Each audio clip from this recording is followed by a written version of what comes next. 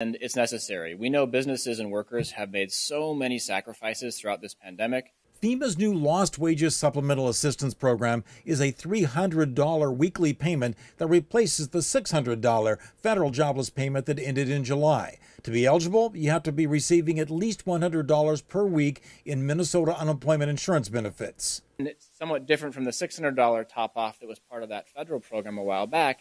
For this program, you have to be unemployed due to COVID-19. So that initial stimulus applied to everybody in the system.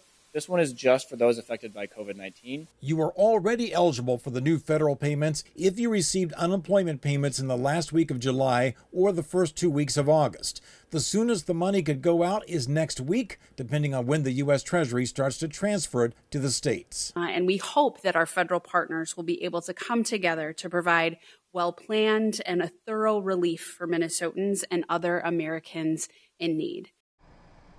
Now, these new FEMA $300 payments are expected to run through December. That could change if, in the meantime, Congress comes together and does something bigger than this program. Of course, they couldn't come together, which is the reason that President Trump had to use an executive order and do this through FEMA instead of through Congress. Back to you. All right, John, thank you.